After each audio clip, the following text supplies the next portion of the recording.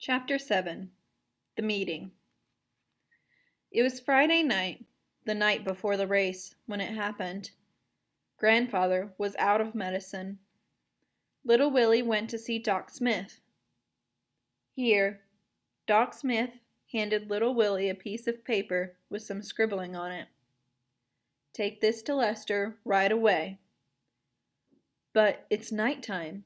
The store's closed. Just knock on the back door. He'll hear you. But are you sure it's all right? Yes, Lester knows I may have to call on him any time, day or night. People don't always get sick just during working hours now, do they? No, I guess they don't. Little Willie headed for the door. He sure wished he could stay and have some of that cinnamon cake Doc Smith was baking in the oven. It smelled mighty good.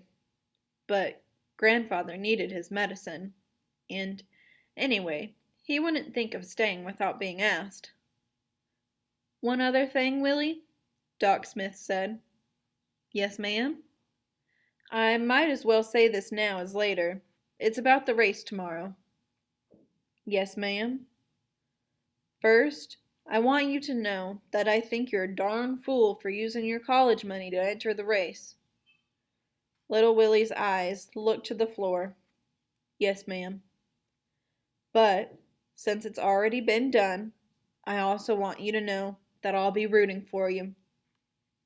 Little Willie looked up. You will?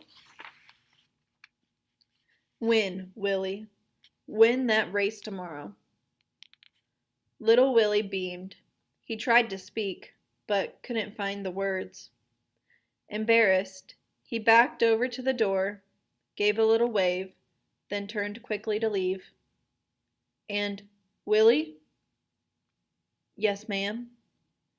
If you stay a minute, you can have some of that cinnamon cake I've got in the oven. Yes, ma'am. Later, on his way to town, Little Willie sang at the top of his lungs. The sled's runners cut through the snow with a swish. This was a treacherous road at night, but the moon was out and Searchlight could see well. And, anyways, they knew the road by heart. Nothing was going to happen. Lester gave Little Willie a big bottle of what looked like dirty milk. How's your grandfather doing? Lester asked. Not so good, but after I win the race tomorrow, he'll get better. Doc Smith thinks so too. Lester smiled. I admire you, Willie. Of courage going up against. I admire you, Willie. You got a heap of courage going up against the likes of Stone Fox. You know, he's never lost, don't you? Yes, I know. Thank you for the medicine. Little Willie waved goodbye as Searchlight started off down Main Street.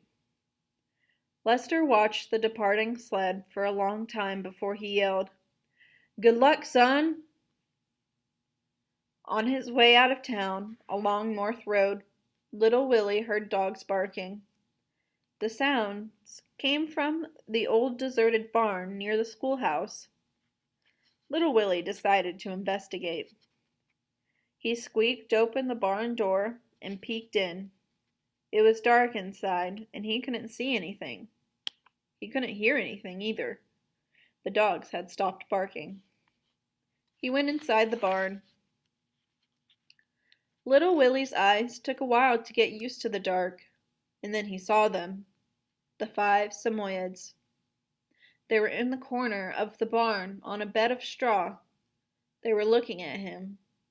They were so beautiful that Little Willie couldn't keep from smiling. Little Willie loved dogs. He had to see the Samoyeds up close. They showed no alarm as he approached, or as he held out his hand to pet them. And then it happened. There was a movement through the darkness to Little Willie's right. A sweeping motion, fast at first, then it appeared to slow and stop. But it didn't stop. A hand hit Little Willie right in the face, sending him over backward. I didn't mean any harm, Mr. Stone Fox, little Willie said as he picked himself up off the ground, holding his hand over his eye.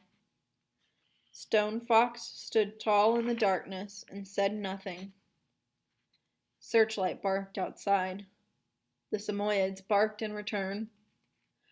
Little Willie continued, I'm going to race against you tomorrow. I know you want to win, but I want to win too. I gotta win. If they don't, they're going to take away our farm. They have the right. Grandfather says that those that want to bad enough will. So I will. I'll win. I'm going to beat you. Stone Fox remained motionless and silent.